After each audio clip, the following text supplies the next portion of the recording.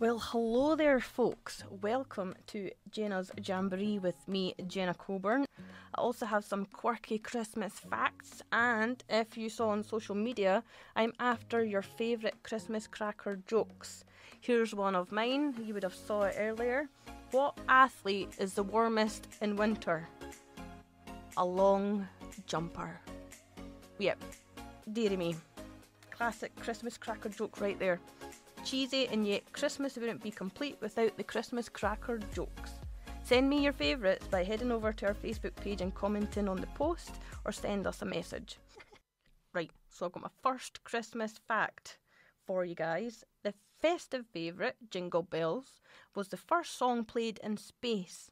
It jingled all the way on the 16th of December 1965 during NASA's Gemini 6A space flight. Interesting. And here's another fun fact that dates back to 1974, when a KFC in Japan received a strange request for someone dressed as Santa and to deliver buckets of fried chicken to a nearby Christmas party. This became a hit and prompted KFC to launch its first Christmas campaign in 1974. Orders have been booked 2 months in advance and queues are stretched onto the streets. That is why, on Christmas Day, people in Japan eat KFC. Anybody else in the mood for a wee bargain bucket to themselves? Nah, just me. Right, so let's have a look and see what Christmas cracker jokes have came in. I've got one here. I've actually got 3, but I've got... What's this one?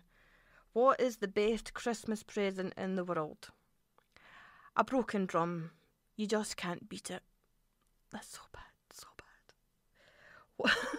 This was brilliant. What does the Queen call her Christmas broadcast? The One Show. Oh, I don't know who writes this. Oh, look at this. Why is it getting harder to buy advent calendars? Because their days are numbered. Oh my god, these are super cheesy. I love it though. Keep them coming in. Alrighty everyone, if you've just tuned in, you are listening to the Christmas Eve special of Jenna's Jamboree. Okay, so I've got a few more Christmas facts, a little bit of fun for Christmas Eve here. Right, we all know that the big man is real, no doubt about it, no question about it. But we have Coca-Cola to thank for Santa's plump and jolly appearance. They created the red-coated, white-beard image for an advertising campaign back in 1920s. Before that, Santa looked a little bit more elf-like and sinister. Ooh, creepy. The next fact is totally scandalous, but it is Christmas. Just remember that while I say this. We will scoff on average, a massive 6,000 calories on Christmas Day. That is around 3 times our normal daily amount. What's that? Aye, I'll have another quality street. No, just pass the tin. Jeez, oh.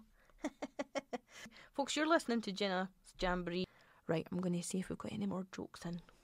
Any more cheesy Christmas cracker jokes. Okay, here we go.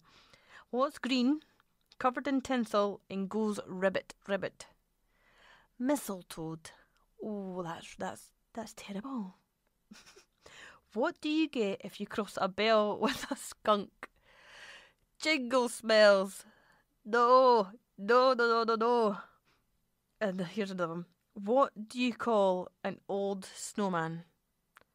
Water. That is dark. That is horrific. That's not even funny, but I can't help but laugh at that. That's terrible. If you have any cracking Christmas cracker jokes, there's still time to get them to me. Just head over to the Facebook page and comment on the post or send us a message.